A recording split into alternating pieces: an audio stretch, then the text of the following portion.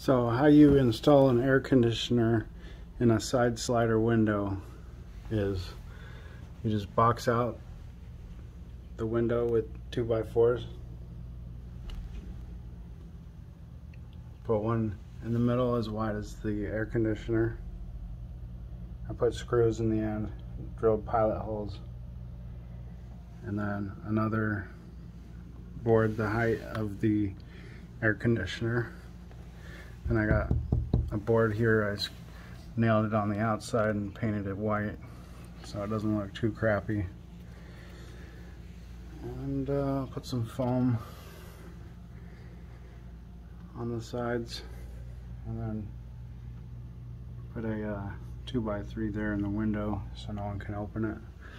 Now this thing is 100% safe. No one's gonna get this to fall out. Absolutely not. So this is the safest way to do it, in my opinion. I kind of go overboard just because I don't like the thought of having something like this fall on someone. So there's absolutely zero chance of this falling out.